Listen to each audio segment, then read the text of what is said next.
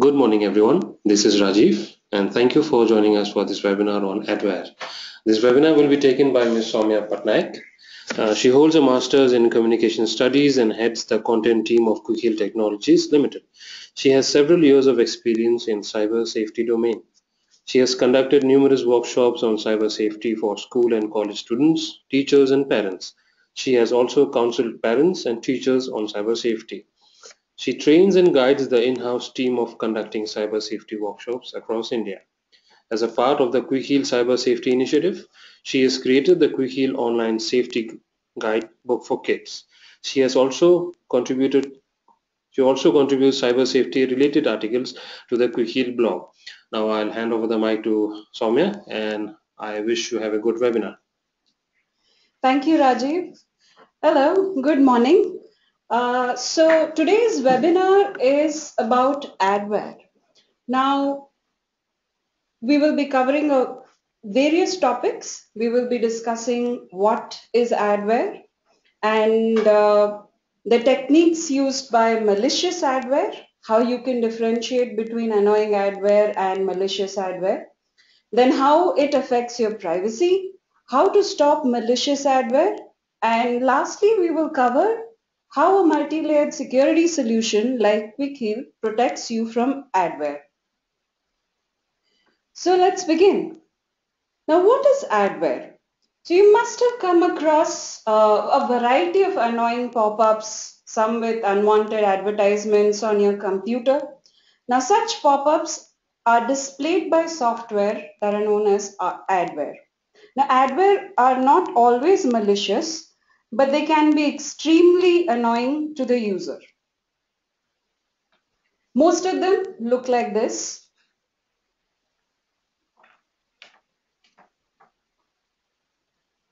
Now, what are the techniques used by malicious adware? So most types of adware are not only annoying, but they are also, they can also cause harm to your computers and laptops. These type of adware, this particular variety, are generally known as spyware, software that can steal very confidential and sensitive information without you actually knowing about it. So, but before we proceed, let's take a quick poll.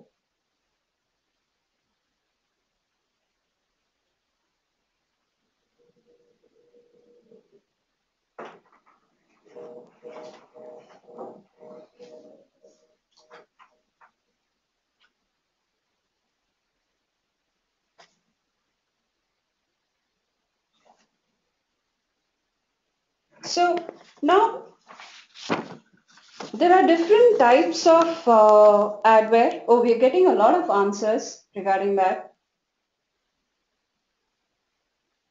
78% say that I'm not sure.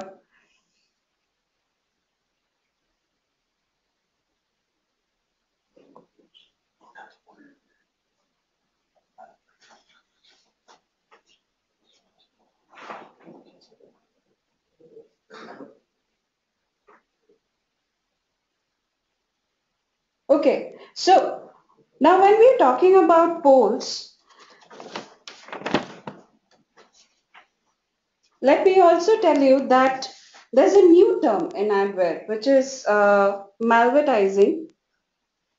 And I think we have received a lot of answers regarding that. And yes,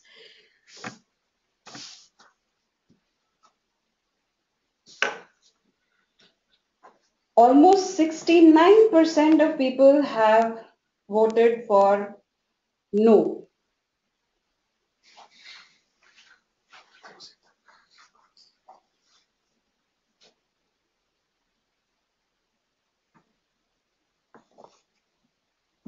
So yes, coming back to malvertising is now a new trend which is surfacing, on the online market. It is a technique basically of inserting malicious advertisement into a genuine advertisement and web pages, and is used often for delivering other malicious content to the systems of victims. So let's move on to the techniques that are used by malicious adware.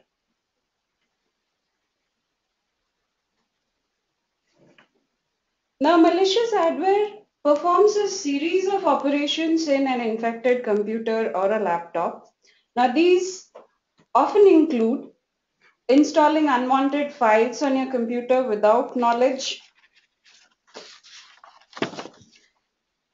tracking your movements on the internet and collecting sensitive information like passwords, bank account numbers, credit card details, keystrokes, email IDs, etc. And then sending the stolen or collected information to an external server. Now, this server is mostly controlled by a hacker. It can also install additional malicious software on the infected computer. It can redirect web browsers to unwanted sites that are usually infected or fake, wherein you might be, these sites can prompt you to download anything malicious, or they might also prompt you to enter sensitive information. They can also they can also change your default home page and reduce the connection speed. So by this we can actually understand that adware can have an adverse effect on your online browsing activities, also consume a lot of your bandwidth. Now, before we move on, let's take a quick poll.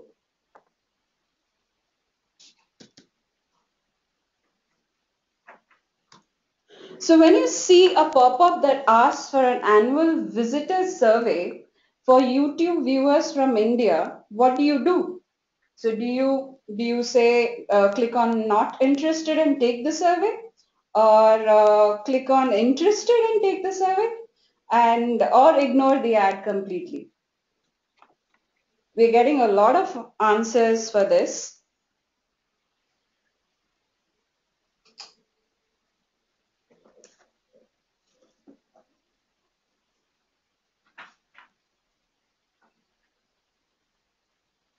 Okay, so we have almost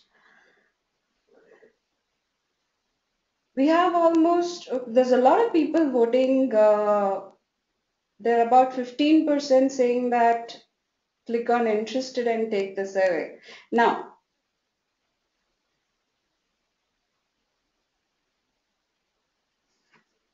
most of you are right. You should actually ignore the ad completely.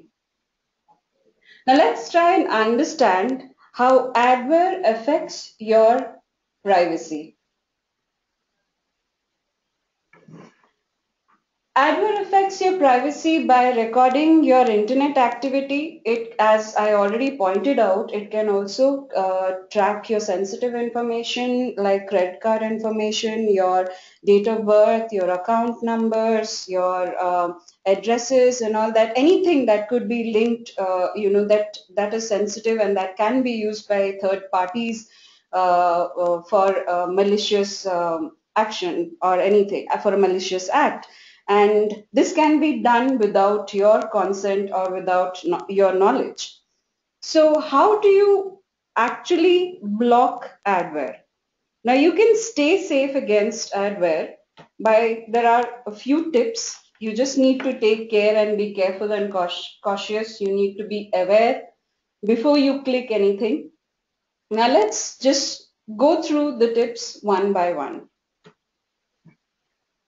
First and foremost, never install free software that does not have any kind of verified publishers. So if you find a free software, and even from, we have the tendency of downloading a lot of free stuff just because it's free. That is something that could be packed with something malicious, and it could come down and it could affect your computer. It could take down, as we have already pointed out, a lot of ways it can infect. Do not click on links in unknown or unwanted emails. Now, you don't know who has sent you an email, and but you find an attachment to it, or you find certain links in that email just because the subject line appears to be very catchy or attractive, does not imply that it's a genuine email. before you click on any link, try and see if it is actually from a bank. Mostly these links are from banks and fraudulent or very popular media like Facebook. And you also get a lot of emails as far as spam is concerned. So always do a background check. Click on these, don't click on these links. Don't click on any or open unwanted emails. You never know what you might download. Do not download file attachments again that come with unknown or unwanted emails. Do not respond to any unexpected ad that pops up on any website, especially if it talks about a prize or a lottery. Now, often we go visit a website and there's a banner ad which says, okay, you have won 100,000, $100,000, or you are the lucky 100,000. Click here to win a prize. Now, these are the most common types of ads or pop-ups. So please do not click on that. Beware of online notifications that ask you to download anti-spyware programs, because usually what happens, these are scams or these are fake software that again might run any kind of background applications to control or to monitor your internet activities and to steal sensitive information. It could be anything. They can send this to the malicious authors or to an external server, and that can be used against you.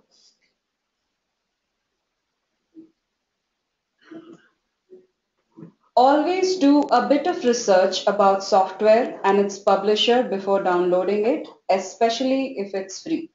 We are not saying that any kind of free software is, could be malicious. But before you download, be doubly sure if that comes from a verified source or if there are other reviewers talking about it. There are a lot of authentic review sites where you can search and you can find out if the publisher is authentic and if the software is non-malicious.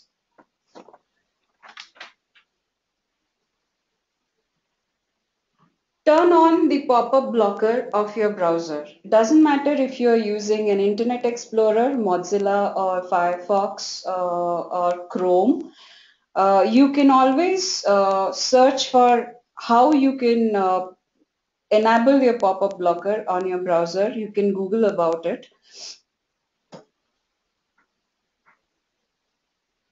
And most importantly, you need to protect your computer with a security software that comes with an anti-adware feature.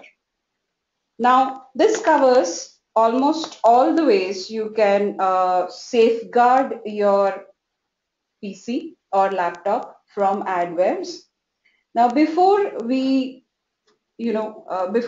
proceed, here's a quick question.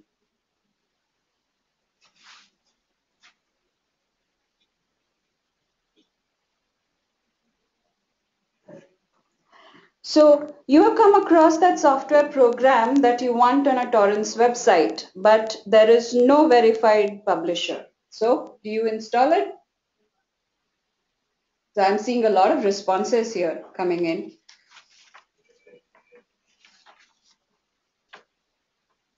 Okay, so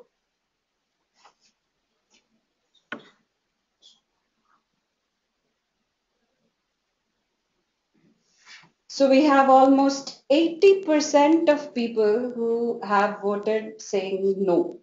Yes, that is right. You should not install any kind of software program, even if it's on a torrent website, if it's free and it does not have a verified publisher. So coming back, now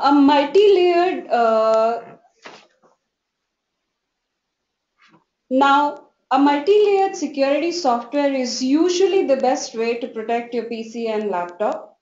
Let's take an example of QuickHeal, an advanced security software like QuickHeal, and see how it protects our PCs and laptops from several ways.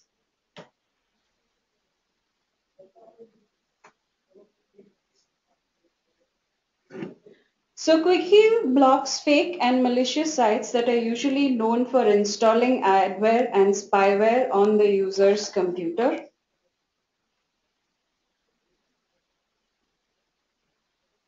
It also blocks emails that carry links or attachments that again might contain, any kind of malicious software like spyware or other types of malware. Nowadays, we have a lot of reports coming in or a lot of incidents coming in of ransomware.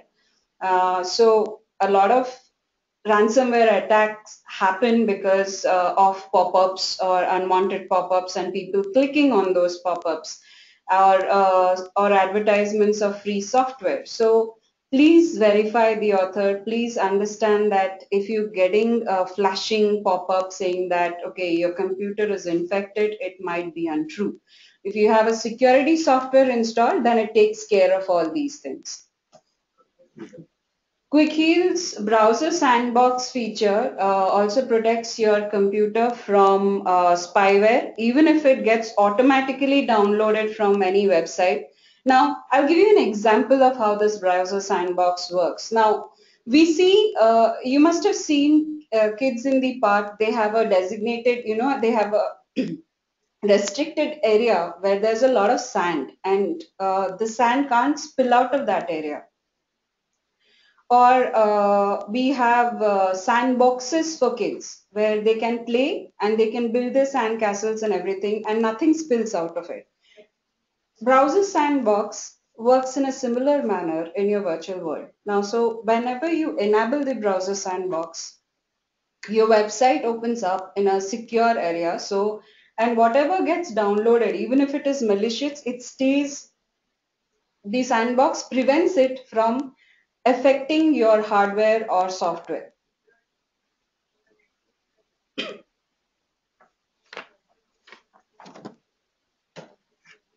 QuickHeal also has an inbuilt anti-spyware feature that detects, cleans, and blocks spyware and other malicious software.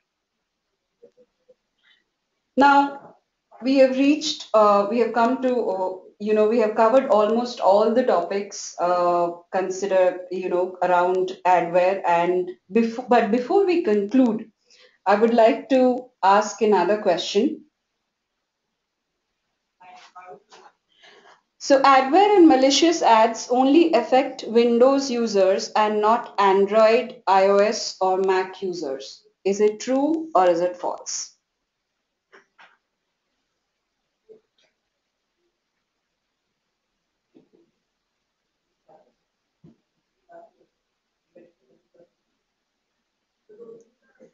That's great. We're getting a lot of responses.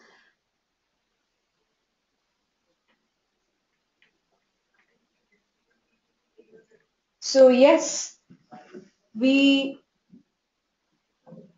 we should not think that only Windows OS gets affected with adware. There are also the other platforms are also vulnerable, especially if they're unpatched. Now, thank you so much. It was great to have you as an audience, and thank you so much for participating. Now,